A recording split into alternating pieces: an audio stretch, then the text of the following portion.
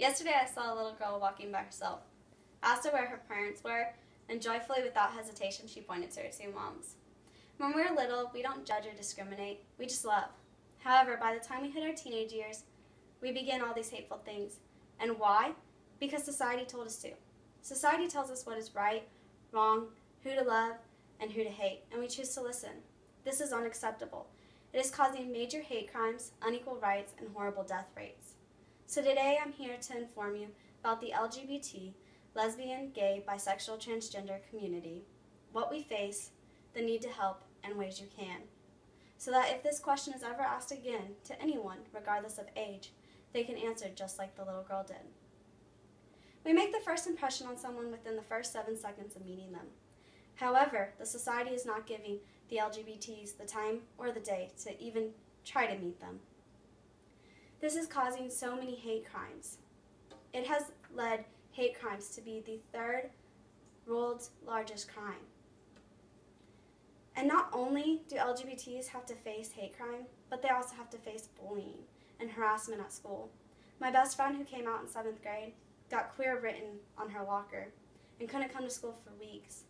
Another coworker of mine, her mom just came out, and it took her till she was past her 40s to come out because of the bullying and hatred they receive. If this continues, the bullying and the hating, then it's going to cause many more LGBTs to try to commit suicide or actually succeed. In a survey taken by the Indented in January 2014, it showed that half the LGBT suffer mental health issues, and that 40% try to commit suicide.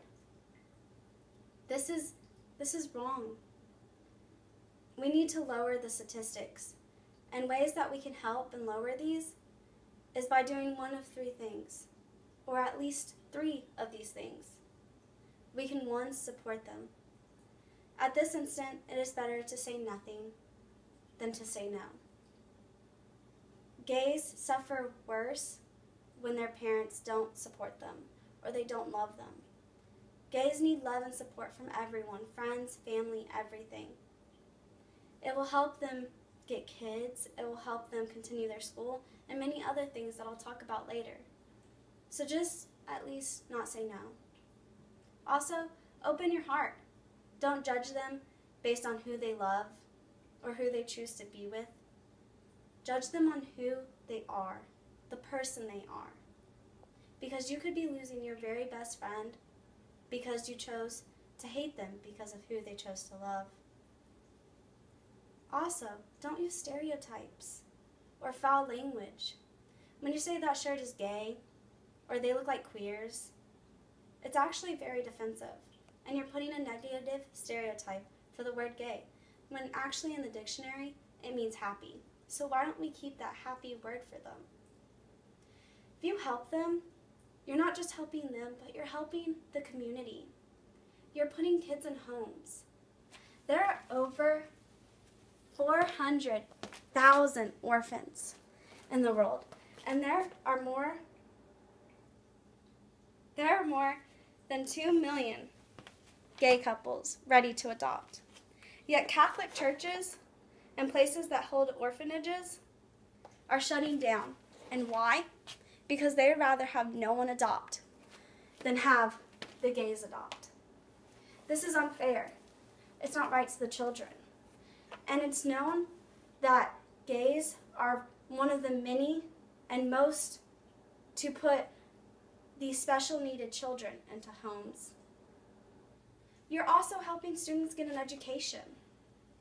Because of the bullying that 9 out of 10 LGBTs suffer, they suffer sexual harassment. And even though adults and teachers say, hey, let's not bully, they turn the other cheek when the gays are being harassed and bullied at school. And it's known that gays are more susceptible to abusing drugs, abusing alcohol, and many other things. So why not we stop the bullying so that they can continue their education and maybe be the next president, maybe help find the cure to cancer, but we would never know if we continue to use stereotypes and bully them.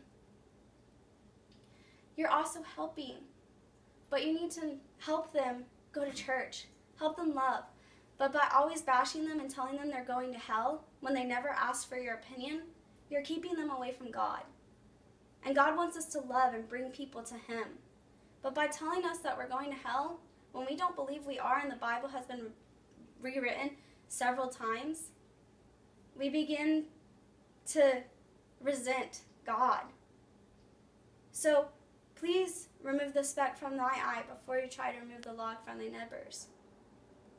Let judging be for God and them to do on Judgment Day. So if you help us out, you choose to give us support, to open your heart, not use stereotypes, and choose to let us love and marry and adopt, you're going to be doing a great thing for yourself because you're going to be a loving individual. You're going to show great things for your kids, and you're going to help us out and help many kids and education and many other things. So today, now that I've told you about what we face, the need of you to help, and the ways that you can, hopefully you can. And if you still wonder what a gay family looks like, please go to this link. It'll show you not to fear the LGBTs and the family that they would provide. So why don't we lower the statistics on bullying and hate crimes? Why don't we make this society a new, loving society? Thank you.